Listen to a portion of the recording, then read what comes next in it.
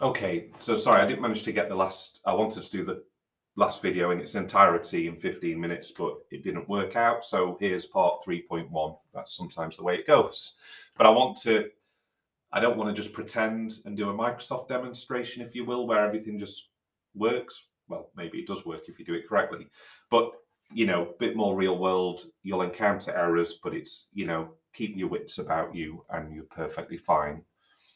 So we basically had a permission error, didn't we, in the last pipeline attempt? So we got over the access token issue, and now it was saying it was quite explicit. We didn't have contribute permissions to the Git repository. And basically, if you think about it, the critical bit of that PowerShell script is to commit to the repository.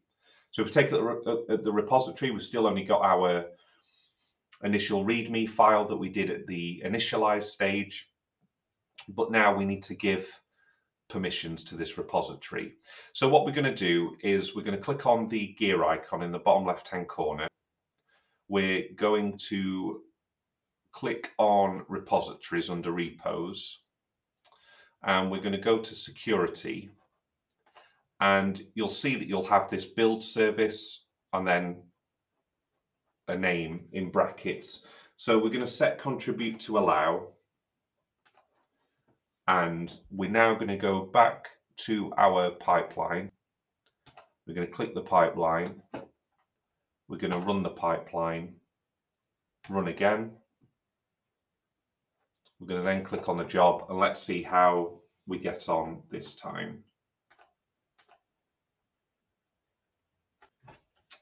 Okay, so the tasks are starting to run.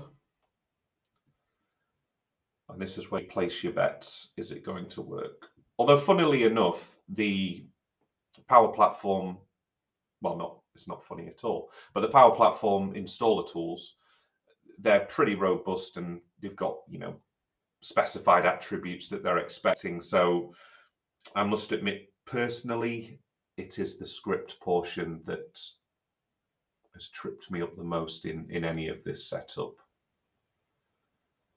But I do find the errors to be quite meaningful, which is helpful, and you always pretty much a Google search away from just pasting in the error and finding the answer. So the export succeeded, which we expected, the unpack, and finally the PowerShell script has completed. So perfect, that's job done. So let's just wrap up and see what we've got from our pipeline. So here, basically, this is the unpackaged version of our solution. So we've got it file by file, which is going to work with source control. So ultimately, you've got your MS app file there, and then all the other files associated with it. So each time you make changes, it will be able to come in, analyze it at the file level, and track those changes. So that's all I wanted to do for part 3. In the next part, we're going to take that unmanaged solution in a pipeline.